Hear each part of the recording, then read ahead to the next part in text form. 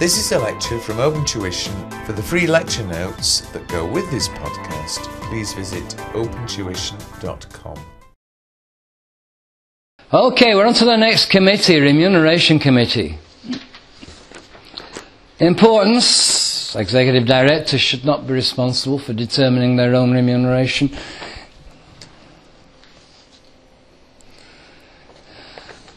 So who's going to decide the executive director's remuneration?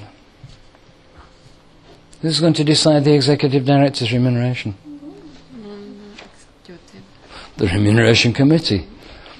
The remuneration decisions can be seen to be taken by those who will not benefit. No director should be involved in determining their own remuneration. It used to be the case before 1992, before Cadbury, before this Cadbury report and corporate governance, directors used to decide their own remuneration. Shareholders never had a look in. The shareholders still don't. But now we've got this concept of an independent subcommittee of the non-executive directors, one of whose tasks is to determine the remuneration of the executive board. We had an expression in the UK about directors who would take excessive or substantial, huge salaries, and we used to call them fat cats. And they would rise to the top of the company, and then when they got to the top of the company, they were then able to lick the cream of the profits off the company, and they became big fat cats. But fat cats should no longer exist. People at the top do get paid. That question 1 in your revision kit. A man's being paid a salary of £516,000. 516,000. That's just about 10,000 a week. As near as makes no difference, that's 2,000 a day. Could you spend 2,000 a day? Admittedly, it's before tax, but don't forget he's also got his bonus and his employee share scheme and his benefits in kind. Could you spend 2,000 a day? I mean, how many pairs of shoes do you really want at that price?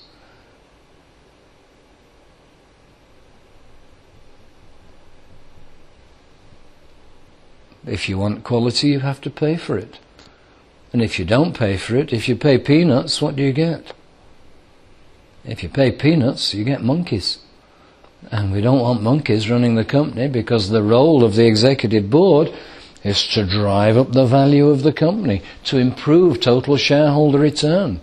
And the people best qualified are the people who are likely able to command the best salaries. Remuneration decisions then can be seen to be taken by those who will not benefit. It didn't used to be the case when I was at your level, but it is now. And there is need for a formal, transparent procedure for developing policy and for individual packages. The role, therefore, of the committee is that they will determine appropriate packages for the executive directors, a different one for each, different performance measures for each. There's no point in remunerating the human resource director on the basis of sales achieved, or efficiencies in production, or marketing effectiveness. There's no point in remunerating the marketing manager on the basis of the human resource staff turnover rate. So we need different measures for different directors. What sort of efficiency measure would you use for the Chief Financial Officer? The number of creative accounting steps that they've managed to get away with without the auditor finding them? How do you measure the performance measure of a Chief Financial Officer? Well, I suppose you could actually use the external auditors as being a benchmark. The number of occasions the external auditor has discovered errors in the CFO's accounting preparations, maybe. I suppose you could use that as some sort of measure. But the committee determines appropriate packages for each of the executive directors individually. And the composition of those packages, I think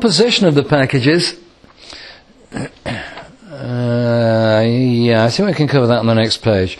Composition of the packages will vary from one director to another. But basically you're looking at basic salary, plus performance-related pay, plus bonuses, therefore, possibly the performance-related pay, plus benefits in kind, and the combination of pension entitlements, share options, employee share schemes, all of these combined will then become the package available and awarded to the executive directors. In listed entities, the committee will typically comprise NEDs and accountabilities that they will report to the main board. But they also will report, the report of the Remuneration Committee is that they will be accountable to the shareholders, and they will have within the financial statements a report of the Remuneration Committee. And what are the three things that the Remuneration Committee do? They will decide upon a package, a salary package, in order that they should be able to and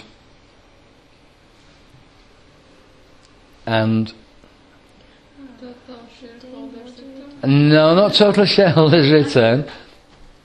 Attract, retain and motivate. Yeah, attract, retain and motivate. So greater benefits in kind, or they may consider greater benefits in kind to compensate for lower basics. If you pay somebody a basic, low, regular salary that they don't have to work for, as in no matter how much work they do, they still get the same, that's okay. So long as the amount of work or the quality and effectiveness of their work is then compensated by giving them greater benefits in kind. So you would measure the benefits in kind against the amount of work that they've done and the achievements that they have achieved. So it may be that greater benefits in kind are paid to compensate for basic salaries. Offering non-cash motivation for some or all of the company's employees. And non-cash motivators could include things like creche facilities, cars, additional holiday time, accommodation costs, travel costs, disruption costs, relocation costs, clothing allowances, book allowances. I was speaking to a friend of mine from Scotland just 2 days ago, and he was telling me that his daughter has started work in a company. She's just qualified from university, and she's an actuary. She's training to be an actuary. She's just got a mathematics degree. And she's allowed £2,000 a year to buy appropriate textbooks. Well, that's part of the salary package, isn't it? Because otherwise she'd have to pay for it herself. So what's a creche? It's for children, no? It's for children, yes. It's new mothers to bring their babies into work, so that mothers can get back to work earlier than may otherwise have been the case, and they'll put their baby down in a room and go and do some work, and somebody will look after the baby and clean it and wash it and maybe bottle feed it, or at least the baby's there in order that the mother can come back and feed it. So that's what a creche is. It's a place for keeping babies, like a refrigerator is a place for keeping milk cold. Isn't it? Very nice. See? That's be very nice. Nice to have. Nice to have, yeah. Nice to have. Possibly won't work in your firm. It could potentially work in yours. You have enough female employees of appropriate childbearing age that you may have enough young mothers who want to come back to work and who can't yet because they're still looking after babe at home. I don't know whether you do or not. I can't remember how many you've got. Availability of entity resource. The company may consider, the Remuneration Committee may consider the availability of entity resource. We may not have much cash. We might not be a cash-rich company. But instead of paying cash, we could maybe give shares as an incentive. And you will remember from your P2 studies that these shares that we give as an incentive will represent an expense in the income statement, even though it's actually not cost us anything to give a promise of issuing shares. It's nevertheless an expense and needs to be recognized as such. but it still doesn't hurt our cash resource. An encouragement of long-term loyalty by offering share purchase schemes. And again, this needs to be recognised as an expense. If you will stay with the company for 3 years, then at the end of 3 years you then have the opportunity to take up some shares at an advantageous price. So that will encourage loyalty. There's nothing worse so far as companies, well, I suppose there are things worse, so far as companies are concerned, than having a fast turnover of staff, because all the time you're having to retrain and retrain and retrain again, and people are just moving through, and by the time you've got them trained, then they want to leave, and so you have to start all over again. So far as audit firms are concerned, that's not a bad thing. That a continuous flow of employment, of employees, is not a bad thing for an audit firm. Page 46, the Remuneration Committee responsibilities.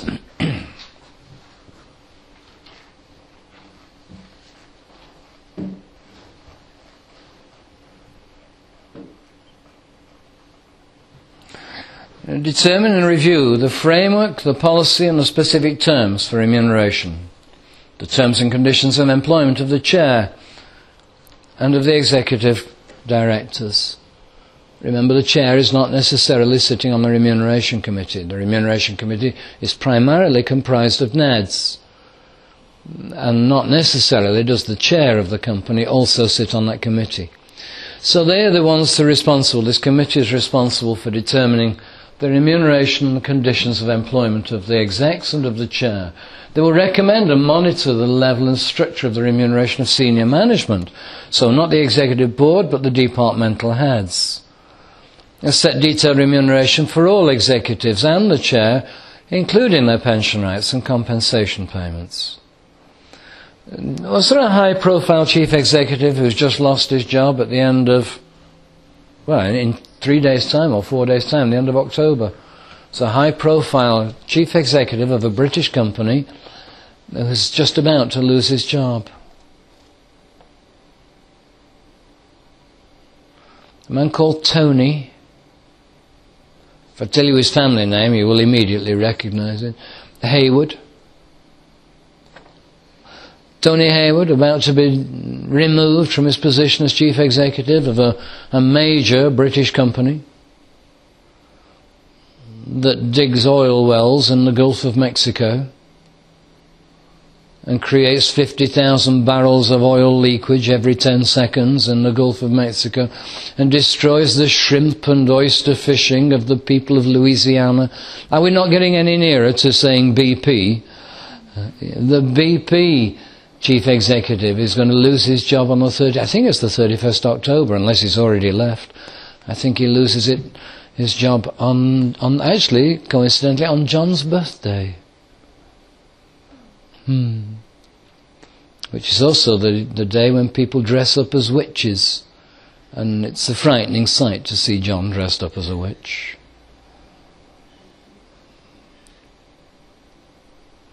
Where are we now? I think you'd better eliminate that last 5 minutes. Ensure that executive directors and senior management are fairly rewarded for their individual contributions, but don't treat them as a group. The executive and the senior management need individually to be assessed in order to determine their levels of fair remuneration. Demonstrate to the shareholders that the remuneration of execs and senior management is set by individuals with no direct interest. Agree compensations for loss of office. I can't remember what Tony Hayward is getting. I have a feeling it's a year's salary. I do know he's no longer employed by them. I do know the man who is in charge of the local offices of Carlsberg, and he was made redundant locally where I'm living. He was made redundant and was paid a year's salary by way of compensation. So he's then looking around, but whilst he was looking around, he was talking to one of the head guys of Carlsberg in Denmark, and they said, "Oh, we'll find you a job." So he got a year's compensation for loss of office, and 2 months later he walked back into the better job that he was doing in Denmark. And then I heard from him about 5 weeks ago he's lost that job as well. So now he's got another year's worth of compensation from Carlsberg in respect of the second time he's been made redundant within a period of 6 months. It's not so bad, is it? He's got no expenses other than his former wife and child. He's got no expenses other than that. And 2 years' worth of salary in order to give him time to find something suitable as a replacement. Nice work if you can get it. Have we done that? Agree compensation. And ensure that provision for disclosure of remuneration, including pensions, as set out in the Combined Code, is followed. Here's another subcommittee, the Nominations Committee. What do you think the Nominations Committee does? They nominate, they find people who they feel are suitable to be nominated as potential directors. The Nominations Committee is that they will find, identify, they will headhunt, basically. They're a group of headhunters. And the importance is that they need to be seen to be unbiased and impartial. They need to be objective in order to ensure appointments are made in line with pre-agreed specifications. So there's no point in identifying somebody who doesn't actually fit the position that we want to be filled. Square pegs and round holes. We need somebody that's ideal for that position. The role is to identify appropriate people to be invited, determines appropriate packages for the executive directors and for the composition of those packages. The committee determines appropriate packages for the executive directors and the composition of those packages. I'm not sure I like that. I think that's just cut and paste the remuneration committee.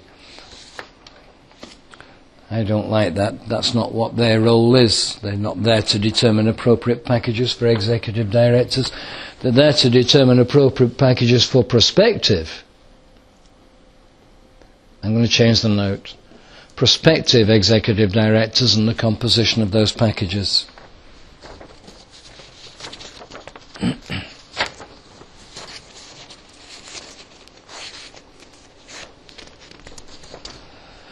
Composition, executive directors and NEDs, but NEDs should be the majority. Why have we got executives in there? Executives? Because they are involved. Because what? Because they are involved in... Yeah, because these are the people that are going to have to work closely with any executive directors and senior management who are appointed. And there's no point in the nominations committee nominating someone who clearly will be like pouring water into acid, and there's a tremendous adverse chemical reaction. So we'll need to have somebody on the nominations committee, need to have some people on the nominations committee with whom this nominated person is likely to have to work with, or with whom this nominated person is likely to have to work, so that we don't have adverse reactions and we don't have a bad chemical reaction when this person does come in and join the company. So we do need the executive directors, the day-to-day workers, because these are the people who are going to have day-to-day contact. But it's the NEDs who should be in the majority. Accountability will make recommendations to the main board, but the final decisions should be made by the main board as a whole. So we'll make our recommendations to the executive board, but it's the board including the NEDs who should make the final decision. Overall responsibilities are to review regularly structure, size and composition of the board, make recommendations to the board for new nominees, full consideration to succession planning. What's succession planning?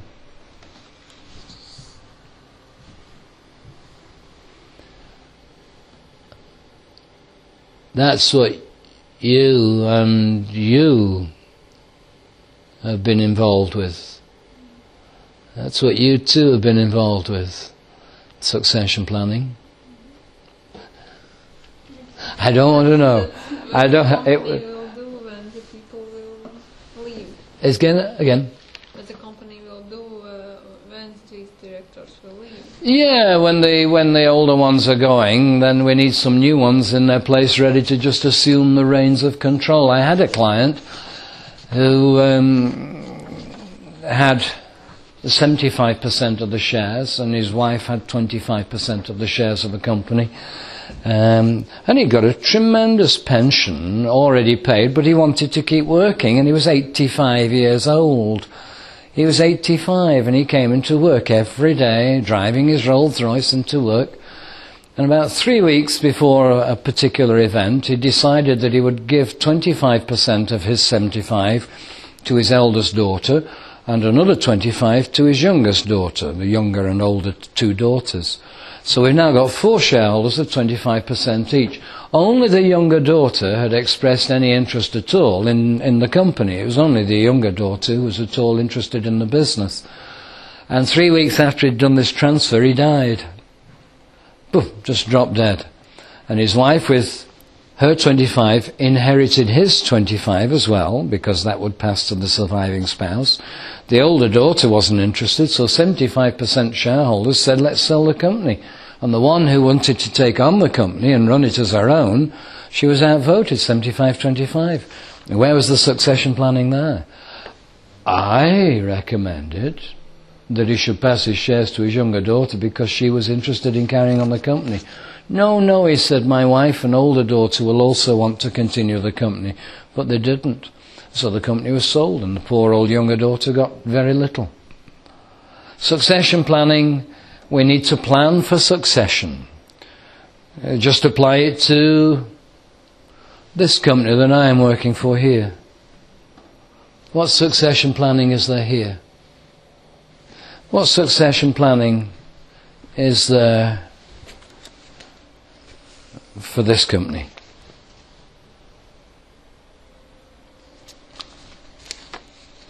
Because the man's getting older.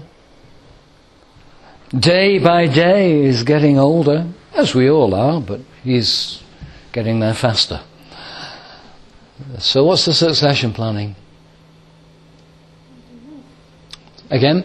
We don't know, just Well, you don't know actually. What he is doing is planning all sorts of succession contingencies, and his succession planning is in place. He's planning successors to take over the business.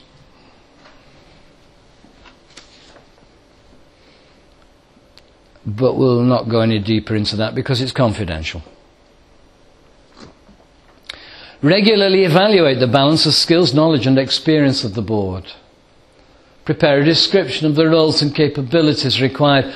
If you don't prepare a description of the roles and capabilities required, you finish up employing someone who doesn't fit the bill, somebody who's not what you wanted. Unless you've got the specific details of what it is you're looking for, then how do you know where to find it?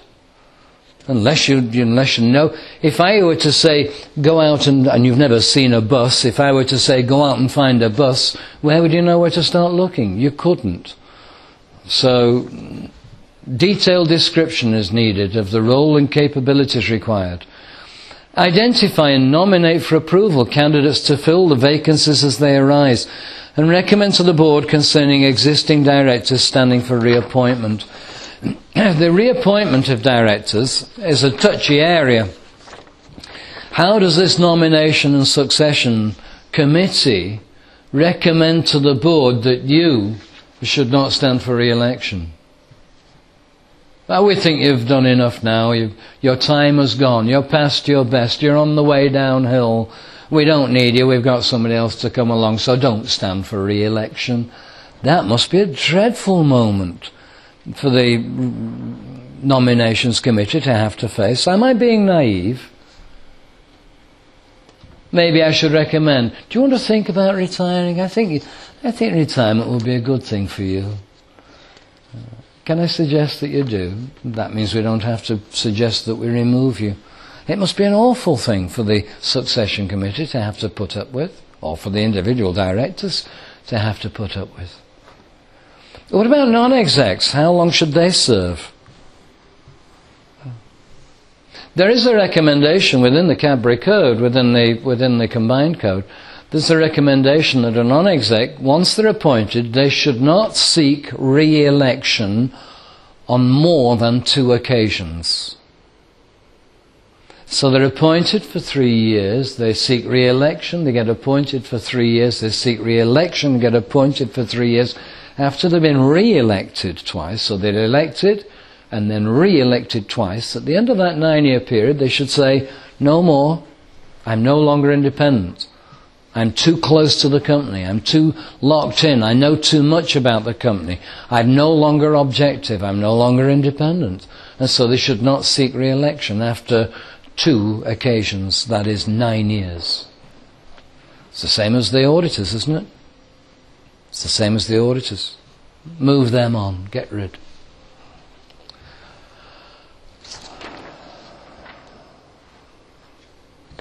Okay, and on to page 48, the Risk Committee or Risk Management Committee. You notice all these committees have subdivided the notes into importance, role, composition and accountability. They've all had the same 4 headings. The board is responsible for risk identification and risk management, both of which involve the establishment of a sound system of internal control. The 4 ways of managing risk, 4 identified ways in which risk can be managed, is known as the TARA model. Who's TARA? TARA is another of our mnemonics, T-A-R-A, the TARA method of managing risks. T is transfer. A, accept. R, reduce.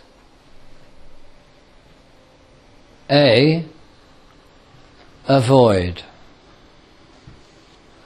Now I said TARA because TARA is a sort of generic expression, the TARA model, but I suppose over here you could actually call it the ARTA. On the basis that's a female name here, isn't it? ARTA. The ARTA model of risk management. Transfer, accept, reduce, avoid, the TARA model. We'll come on to that in much greater depth tomorrow. But Tara is also a girl's name in the UK. And we've already had one girl's name today, haven't we? Who do we have? Clarissa. You might want to call her Larissa. Larissa CW. So go on, give me Clarissa, just for old time's sake. Give me give me Clarissa.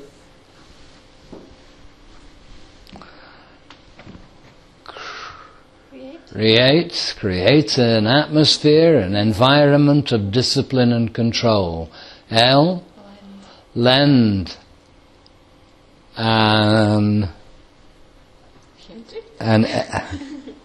Not hairdrift, lend an air. Lend an air of credibility. Lend an air of credibility to the financial statements. A.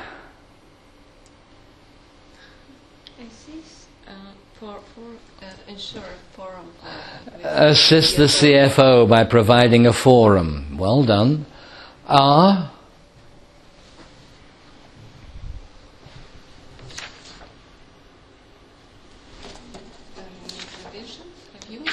Review the financial statements to see if there's any better way of presenting the information. I. It can only be one of 2 things. It's independence. They bring independent judgment to their work. S. Strengthen the role of the internal. S. Strengthen the role of the external auditor. A. Assist in dispute resolution between between executive directors and the external auditors. And who did she marry?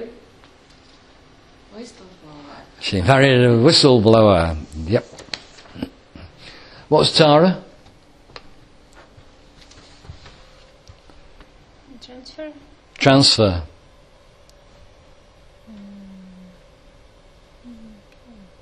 Accept. Accept. Decrease. Reduce. Reduce. And Avoid. avoid. Transfer, accept, reduce and avoid. Well done. Risk Management Committee.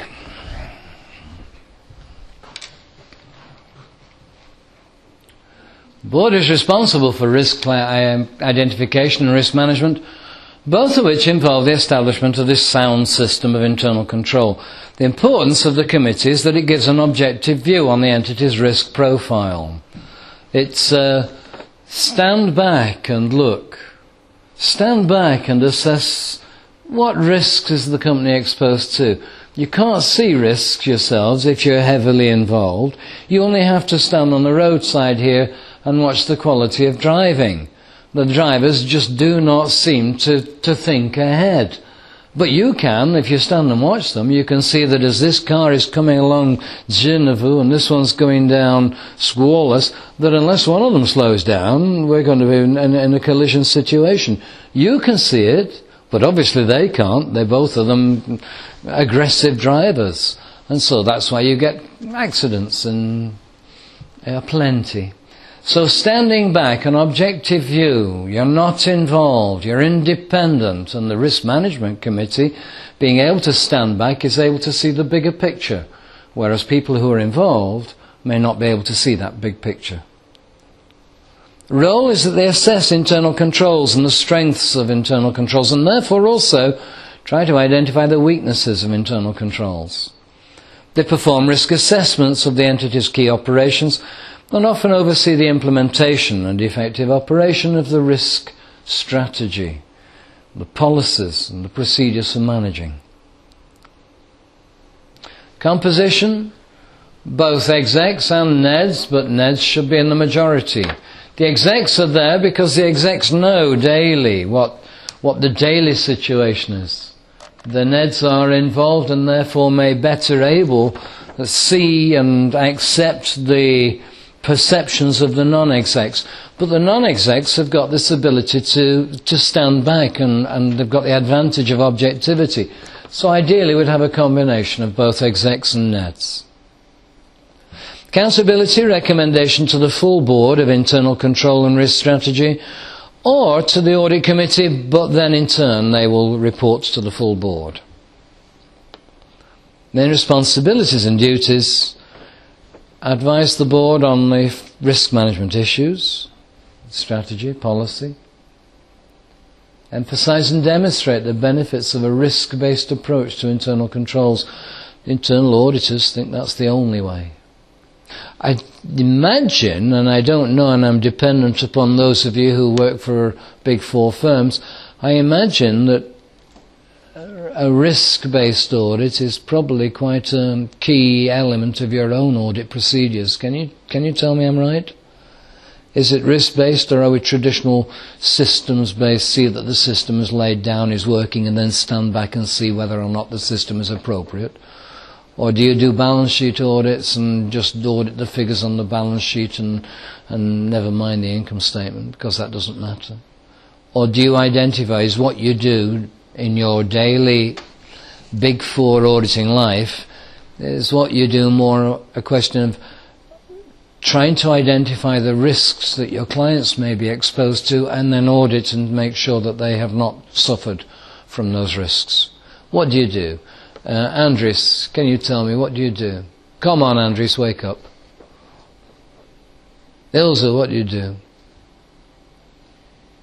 It says you said risk-based. You do essentially risk-based. Yeah. Okay. I would imagine you do. I would imagine that the methodology adopted by Big Four audit firms is moving more and more towards risk-based auditing. Set appropriate internal control policies. Regularly assure that the system is functioning properly as laid down. Review the effectiveness of internal controls. Relevant disclosure about internal controls in the financial statements.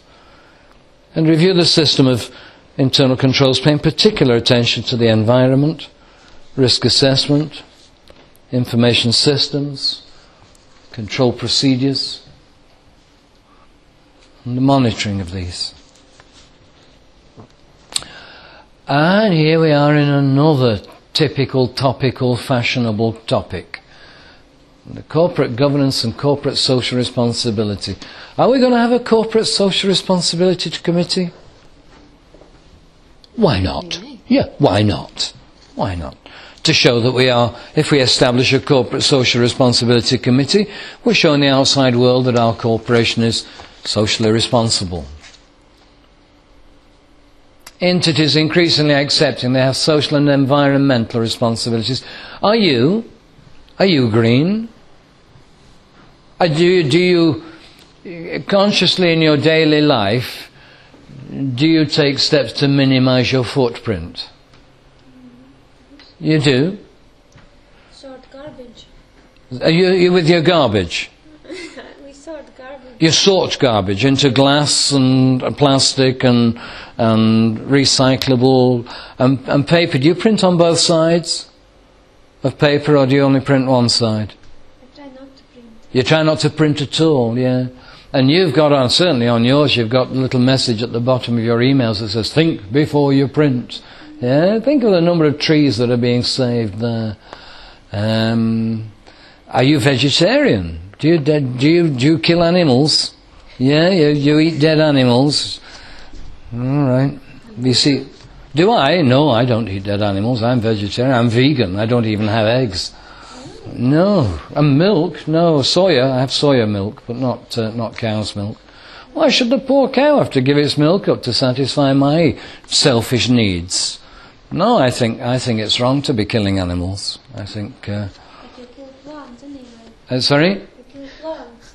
Plants are also alive. Plants are also alive, but they are sustainable, but I talk to them. I do apologise to them before I eat them. I do talk to the flowers and the plants. My shoes, I don't wear leather shoes. My shoes are plastic. My quasi-nephew was very environmentally aware. He was even more extreme than I am.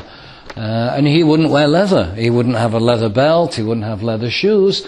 And he did see an advert on a website for cardboard shoes. So very thick card, very thick, but like thicker than this calculator box.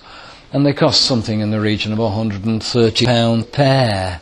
And he bought two pairs. He bought 2 pairs of these shoes to save himself having to wear leather shoes, because it was wrong to kill animals. And he was in London one day wearing his cardboard shoes, and it started to rain, and the cardboard disintegrated. He's walking through and flapping with his destroyed shoes. So that went by the board. He also then started dating and now living with a Canadian girl. And she said she respected his right to be vegetarian, but don't expect me to cook 2 meals. I'll cook my own and you can cook your own. So he's now started eating steaks and sausages again. So he's back on the traditional diet. But no, I'm vegan. I don't have eggs. And I do apologise to the cornflakes. When I'm pouring my soya milk onto the cornflakes, I'm apologising to the sweet corn and say, I'm sorry, but I have to survive. So, who are the people who are affected by an entity's actions? There are, of course, many, including, these are stakeholders, aren't they? These are stakeholders, the employees, customers, suppliers, the local community. And the environment may be affected as a result of our own production processes. Have you ever flown into Bucharest? Have you ever flown into Bucharest? Certainly when I last flew into Bucharest, which was maybe 8, 9, 10 years ago, I suppose, as the plane was coming into Bucharest airport, you could look out of the window and you couldn't see Bucharest. There was a yellow cloud above Bucharest and pollution being pumped into the air by their factories. If you've ever been to Mexico, Mexico is in the hollow of some high mountains. And if you go up into the high mountains, you can't see Mexico City. You can't see it. We know it's there. It's under this cloud of pollution.